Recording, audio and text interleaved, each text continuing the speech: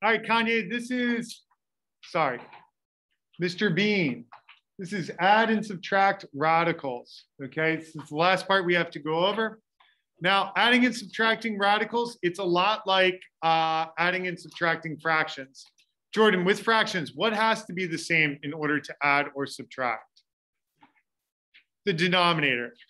And just like fractions, okay, the, so to say, denominator needs to be the same. But the denominator in this case is the base. Well, not the base, but the radical. Okay? So does everybody see how I have root 32 and 3 root 2? I can't add these in the form they're in.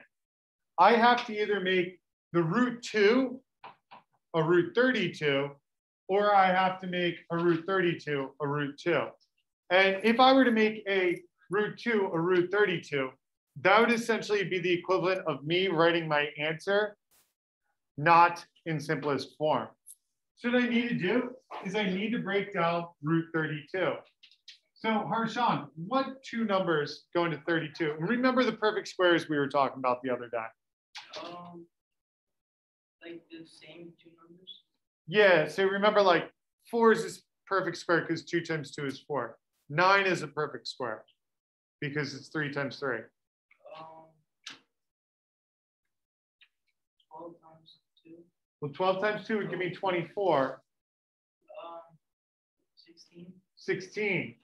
So 16 and 2. And the reason why 16 and 2 works really well is because 16 is 4 and 4. We have my pair of 4s. So root 32 would become 4 root 2 plus 3 root 2. Notice I just brought that down. And then Liam, just like fractions, we would just like kind of add the numbers outside, kind of like adding the numerators. So 4 plus 3 is 7. So Emma, this would be 7 root 2. Kind of makes sense? AJ? Not bad, right? Now with question number 20, okay, the problem here is, well, I have 27 and 48. Notice they both can be broken down a little bit further. So Drew, can you help me with 27? What two numbers go into 27?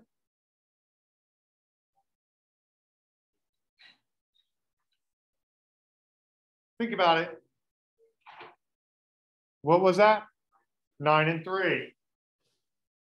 And I really like 9 because that's 3 and 3. So 27 is going to become 3 root 3. But don't forget, there was a 2 outside. So the 2 drops straight down, and that becomes 2 times 3 root 3. And 2 times 3 is what, Neve? 6. 6. So this is 6 root 3.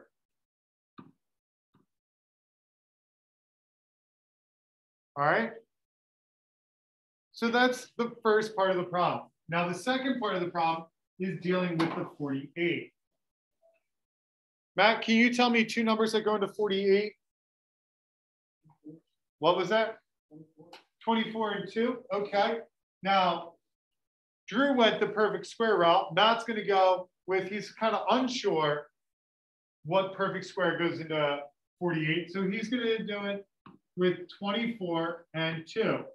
Now, Matt, we can't break down 2, but we can certainly break down 24, right? Can you give me another number that goes into 24? 6 and 4.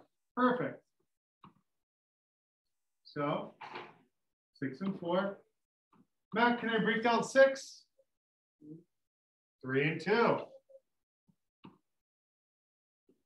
And then 4 is 2 and 2. Now, I remember yesterday, Soph said, well, do the 2's have to be next to each other? And the answer is no. I have a pair of 2's right here, and I have a pair of 2's right here. So I'm going to pull 1 2 out, another 2 out, and the only thing left is that root 3. Drew, you follow me on that?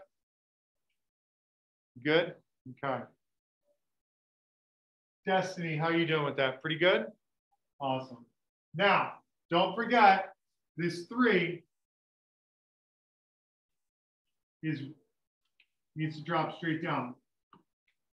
So not only do I have, let me draw that one.